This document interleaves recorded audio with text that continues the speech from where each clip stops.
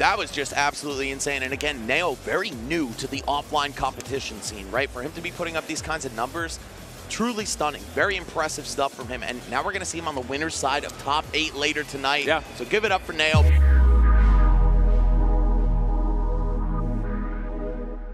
Okay, so Mr. E here, and we are here with Neo, the best corn in the world, all the way from Japan.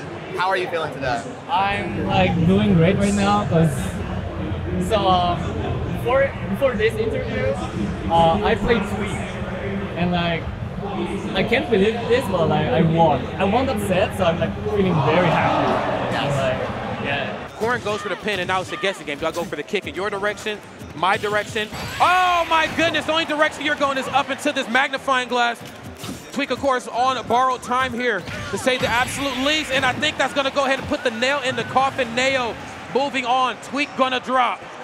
That is so awesome. Yes, you did. Tweak being one of the best players for the longest time now. That's an amazing win.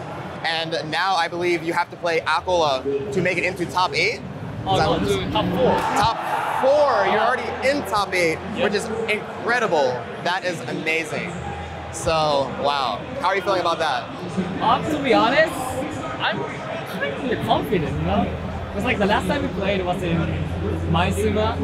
It's like a super major in Japan, Yes. you know?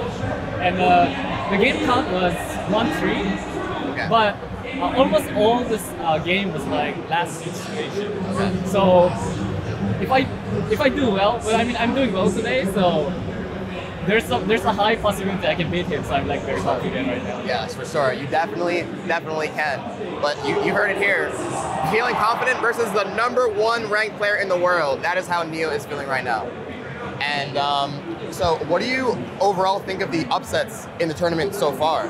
Like, just how crazy is it? This tournament, right? Yeah. Okay, this tournament is like crazy. It's like different. It's like the top 8.